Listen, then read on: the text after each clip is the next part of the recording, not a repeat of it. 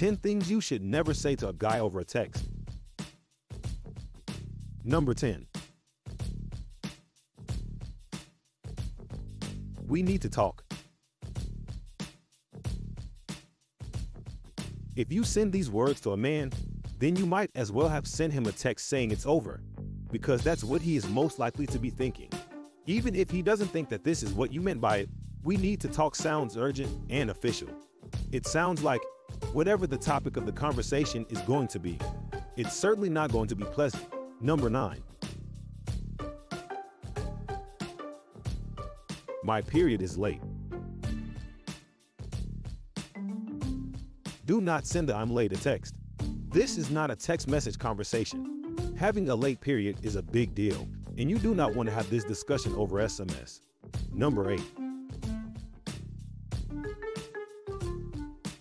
Do you really love me? You really shouldn't ever send a text like this, because this does sound clingy and desperate.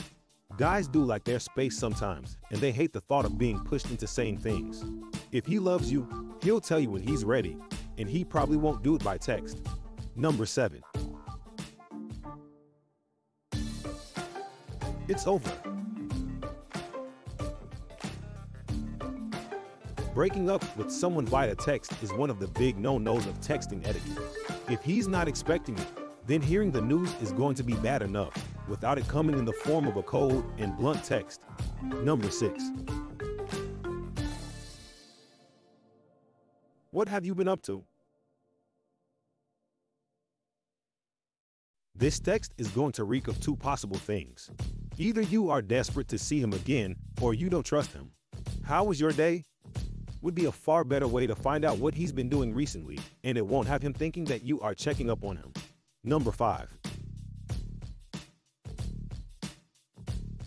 I see you.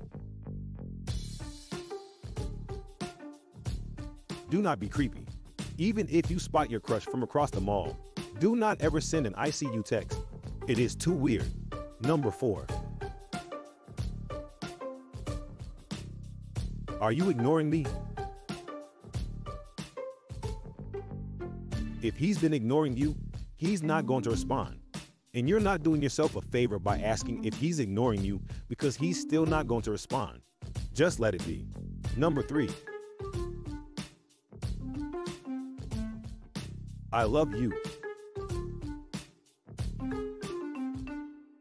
Don't you dare break out the L word for the first time in a text. Love deserves a face-to-face conversation. Screenshots of past conversations. Sending him a screenshot of a past conversation may seem like a good idea to prove your point at that time. But if they've already been resolved, then you're only raking up unnecessary issues and adding fuel to the fire. Number 1. Sarcastic messages. Sarcasm isn't easily understood even when the recipient is sitting in front of you. To expect a guy to understand it over text where he can't make out if you are joking or serious is a little over the top. It's a situation ripe for misunderstanding.